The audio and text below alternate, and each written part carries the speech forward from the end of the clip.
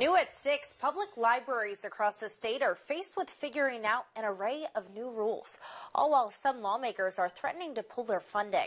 ABC 17's Hannah Falcon joins us live tonight in Jefferson City after watching lawmakers debate library funding. Hannah, that debate on state funding still going on right now.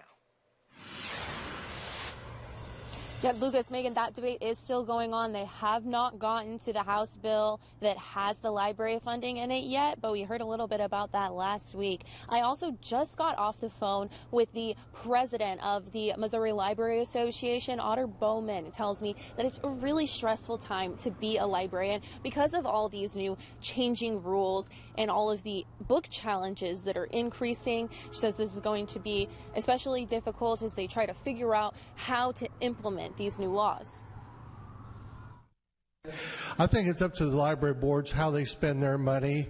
I don't think we need to have the state regulating the library boards on how they do their work. This morning, House lawmakers changed a bill that would have limited libraries' abilities to buy new technologies and books. This afternoon, the House started its debate on the state budget, which includes state funding for public libraries. This is going to impact people in the cities, people in rural areas throughout the state who rely on their local libraries for essential services. While in committee, House Budget Chairman Representative Cody Smith suggested cutting the $4.5 million in library funding because he says a lawsuit filed against a new law on sexually explicit books is wasting state funding.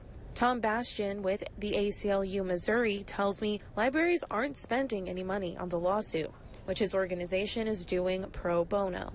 Their choice to retaliate against two private volunteer-led organizations by punishing the patrons of Missouri's public libraries is appalling. The state funding is very important for all public libraries. The Daniel Boone Regional Library receives in the ballpark of $168,000 from the state. But for rural libraries, it's going to be even more of a challenge if that were to be cut, because that's where the majority of their funding comes from.